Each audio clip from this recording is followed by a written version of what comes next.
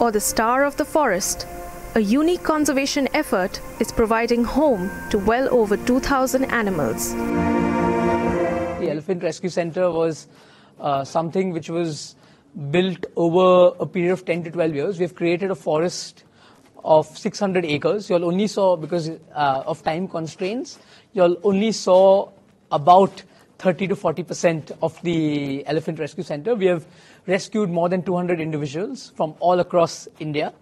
We have more than 30 veterinarians only concentrating on the Elephant Care Center. I would say we are the biggest elephant hospital in the world. We have entire surgery elephant operation theatre, I would call it. We also have X-ray units, we have laser units, we are endoscopically doing surgeries on elephants. We have a whole nutrition lab with a kitchen for the elephants. We also have enrichment for all our elephants, and we have an old age care center and a disabled care center for the elephants. The hospital is... The initiative by Ambani family scion Anant focuses on rescue, treatment care and rehabilitation of injured, abused and threatened animals. Vantara has now been dubbed the Green Belt of Gujarat. Spread across 300 acres in the massive Jamnagar oil refinery operated by the Reliance Industries, the Animal Shelter Initiative is one of its kind. Anant Ambani told Republic that he has been inspired by his mother. I think my mother is my biggest inspiration for philanthropy. I think she herself, like I am extremely inspired by the work she does, and my father also. So I think wedding has nothing to do with the work we are doing for the wildlife, and I'm extremely grateful to the Almighty for giving me the vision and for letting me carry out all this. I think it's all His grace. It's all Lord Krishna's grace and Sri Krishna's grace that He's given us the power to do something like this. I'm sure you must have never seen something like this in the past. One of the biggest draws of Vantara is a 1 lakh square feet hospital for animals. This is completely a philanthropic and a passion project. It has, and I'm obviously heading our new energy businesses also, and today we're talking about philanthropy, so we'll keep it to the animal wildlife preserves we are creating, and rescue centers and rehabilitation centers we are creating. In this scale, as you know, in a hospital you always have new technologies. In a hospital you can't ever plan to not have. So every month we actually upgrade ourselves, and I think my aim is to do capacity building. So every wildlife vet in India gets the best knowledge, the best training. Every zoo in India, there are more than 150 zoos. I want them to be the best in the world. So that's our aim here, and we try to end suffering of wild animals is our aim. There is also a 25,000 square feet hospital which offers herbal medicines for pachyderms. There is even a specially designed kitchen to make food for each of the elephants. Each elephant has his individual diet, and the items are organic produce, and all of them are from India. We are very proud of it. We have no imported food at the moment. Then we prepare the ragilado for them. We have khichdi in it, but the main basis is green, and the green is produced by more than 3,000 farmers here from India. They have a contract with us. We avoid pesticide, herbicide. We check the green each day when it's coming. And so the main basis is green. It's millet grass, it's napier grass, it's corn, it's banana trees, and so on.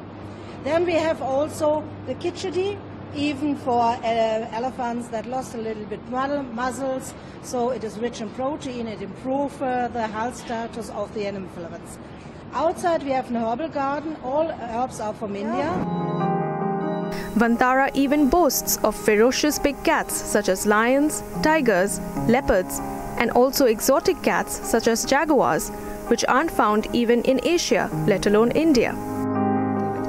So, as you know, we have a team of more than 3,000 professionals working for us. We have rescued more than 200 elephants. We have a whole big cat sanctuary where we are rescuing big cats from all across India and the world, because we want India to be the center. As India is progressing so much, and with the current leadership interested in the forests and how much our government is doing for the forest, I thought as an Indian citizen, we should create something out of the world for wildlife, and our aim is to try and save as many as species as possible from bad and from backgrounds where they're tortured, basically, to get them here. The animals at this one-of-a-kind initiative come from zoological parks, circuses, and other wildlife areas. I started off as a young child. I started rescuing domesticated animals. And I thought that the need of the hour was to protect wildlife, because as you know, many species are becoming extinct. Day by day, we are losing species. So this center here is animal rescue, rehabilitation, conservation and endangered animal breeding center for endangered species and for wild animals. It's a home to wild animals who have been abused through their life in circuses, in roadside zoos, in zoos with bad conditions, in overpopulated zoos, animals who have been injured in the forest, animals who have had man and human-animal conflict. So we've animals rescued from all across, and we're also breeding endangered species. Eventually, the goal would be to release them back in the wild. And that's our main aim, and to give a dignified life to the species we have housed here, because they come from a very cruel background. So just give a dignified life. That's a goal. When the animals are still traumatized, so we can't, animals come first to us. So as soon as the animals settle, we'll open for human visits. And our first priority are animals. So we can't tell you a timeline, because it depends on when the animals get used to it. You saw today also how they were. So it's unfair to put the animals in any stress. However, our zoological park, which will be ready soon, I would not want to give you a timeline, because we do everything to make it perfect, will be open for the public. Again, it's a completely no-profit venture. It's a complete for education, for wildlife, pro-rescue work. And our zoological park is going to actually be based on conservation of endangered species. And our zoological park should be open soon for the public, and everyone from the public all across India and the world will be able to enjoy this. Anant Ambani also spoke about how animals play an important role in Indian folklore and culture. How much ever punya you can gain in life, you should do that. And I think by helping the animals who have no voice, it's something which is extremely important to me.